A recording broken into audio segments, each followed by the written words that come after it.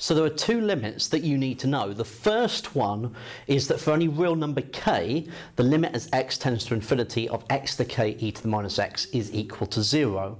Now that's not immediately obvious as to why that would be the case, and I'm going to go through a proof of that now. Now, to start off with, we're just going to assume that k is a positive integer, okay, just to kind of start this off.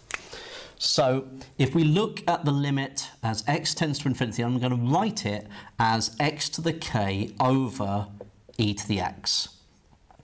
And I can write that as the limit as x tends to infinity and use the Maclaurin series on the denominator with x to the k in the numerator and say that that's equal to 1 plus x squared over 2 factorial plus ... Now remember, we're going to assume that k is a positive integer here, okay? So that means that eventually I'm going to reach x to the k over k factorial. And then the next term will be x to the k plus 1 over k plus 1 factorial. And then the next term would be x to the k plus 2 over k plus 2 factorial plus ... Okay? So now what I'm going to do is, because x is tending to infinity, it'd be perfectly fine to divide top and bottom by x to the k. So the limit as x tends to infinity, and we're going to have 1 in the numerator. Now dividing each of these terms by x to the k, I'm going to have x to the minus k plus x to the 1 divided by x to the k is x to the 1 minus k, then x to the 2 minus k over 2 factorial plus ... plus 1 over k factorial plus, then we're going to have x over k plus 1 factorial, then x squared over k plus 2 factorial plus ... Now, as x tends to infinity, each of these terms are 1 over x to the something, okay? So all of these will tend to 0 as x tends to infinity. Whereas all of these terms that we have here, we've also got this term here, but all of these terms will tend to infinity as x tends to infinity.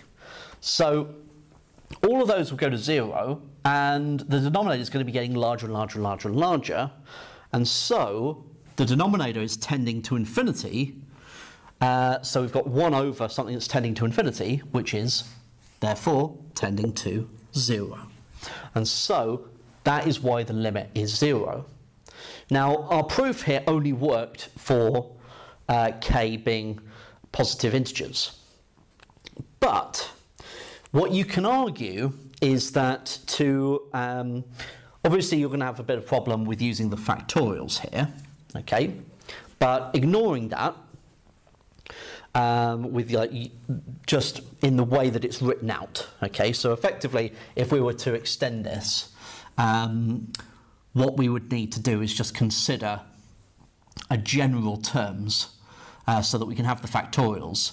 But when you divide by x to the k, what's going to happen is that eventually you're going to get to a term somewhere in here where the power of x is going to be positive.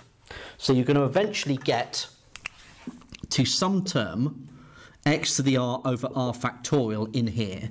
When you divide by x to the k, you're going to get x to the r minus k over r factorial. And there is going to be some term where r minus k is positive. Okay?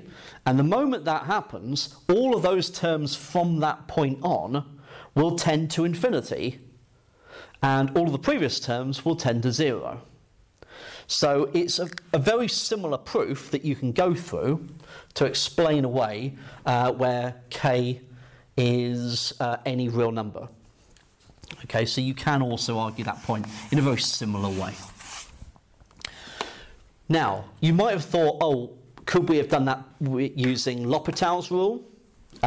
Yes, you could, but it would be an infinite infinitely going further down, down and down and down with it.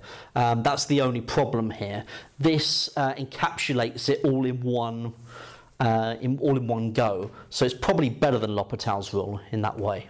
So how about this integral here? So what we could do is we could write this as the limit as a tends to infinity of the integral between 2 and a of x take away 2 e to the minus x dx. Okay, right, so then what we could do is we could then integrate this by parts.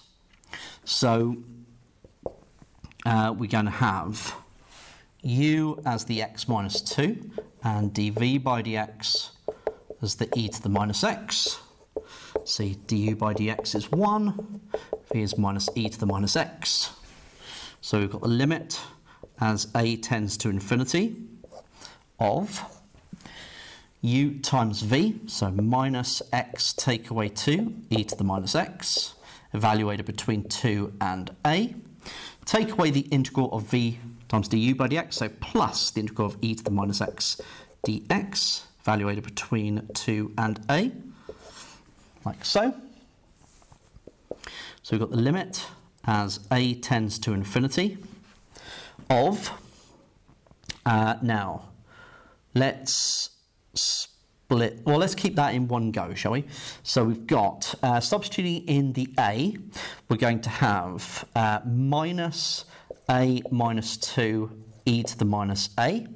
Substitute in the 2, then we've got 0, so that's just going to be 0, plus this bit here, so evaluate minus e to the minus x, evaluate between 2 and a.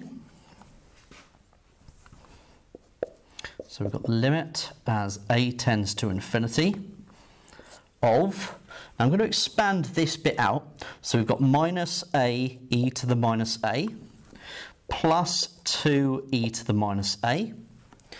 Then substituting in here, we're going to have minus e to the minus a. And then substituting in the 2, so we're going to have take away a minus, so plus e to the minus 2.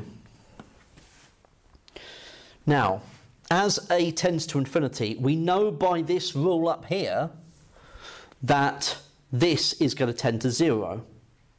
And we know that's going to tend to 0, and that's going to tend to 0. So what's going to be left is e to the minus 2. Okay, as each of those terms will tend to 0. And so that is the value of our integral.